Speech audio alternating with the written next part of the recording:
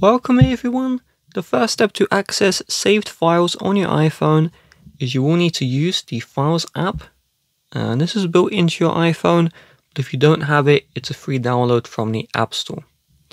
So once we open up the Files app, you just want to tap on the Browse button until you're brought to the home page of Files.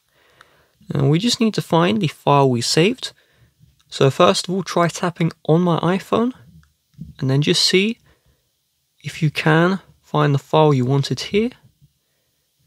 If you can't, then you will need to tap on the iCloud Drive, and then Downloads, and then see if you can find the file right here. So I recently downloaded Dynamic Cow, and I have this one right here. If you tap on the file and it's a Word file or PDF, you will see a preview.